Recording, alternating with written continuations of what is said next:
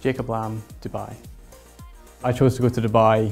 You know, it was just a bit of a dream and a bit surreal to be able to go there for 3 months and study. The teaching quality was exactly the same, but what we were studying was different, which made everything a bit new and a bit more interesting. I went skydiving above the Palm, which was fantastic. I'd never been scuba diving before, so that was something really amazing. It was whatever I put into it, I got out of it. It was finding about how I, as a person, could survive and thrive. You know, it was really challenging myself. Adris Hanif, Malaysia. The Malaysians were very hospitable and very nice people, and the way that the classes were done, everything was all done as they normally do in Edinburgh, so there were no issues academically. While I was there, I took the opportunity to go do some travelling. I ended up travelling to Singapore, Thailand. I feel that my confidence has improved a lot because my networking and teamworking skills has improved substantially, so it'll be quite helpful for when I finish my degree and go looking for a job.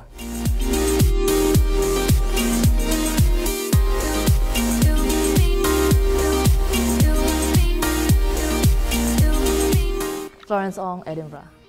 I've always wanted to pursue my studies in the Europe country, especially in the UK. I was pretty scared before I came. I expected it to be really cold and really depressing. It was the total opposite of it, and I really enjoyed my time here. The lecturers here are really committed and really inspiring, so I learn a lot from them. It's really nice, like living in a completely different lifestyle. Like the culture is just really interesting, and the class is like really friendly. There's about 25-30 people, but within days, like you're talking to everybody, and everyone, you know everyone's names, and they're all really welcoming. I think it will benefit me because most companies are multinational, so it's a global environment, and I'll be able to show that I know what the culture's like in different areas of the world. The best part of the whole trip was being able to go to the Formula 1 in Singapore, or see the Korean border, or all the beaches in Thailand. Study far from my home country, and I need to be more independent, and this is what my parents looking forward to what I will learn in Edinburgh.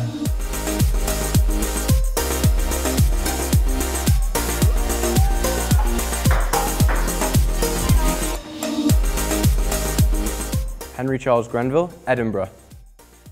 I think it's a great opportunity that we've got out there in Dubai. There are no other universities offering this, and I took it and never looked back. It's been awesome.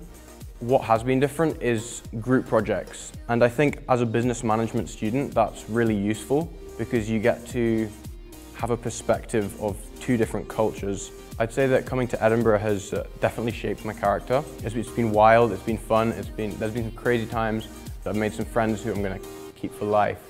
Anyone thinking about doing Go Global, I would say go for it. You're probably never going to have the chance again to study in Edinburgh, Dubai or Malaysia. Anyone considering going to Heriot should definitely, if they can, go to all 3 campuses because that would make you a really well-rounded student.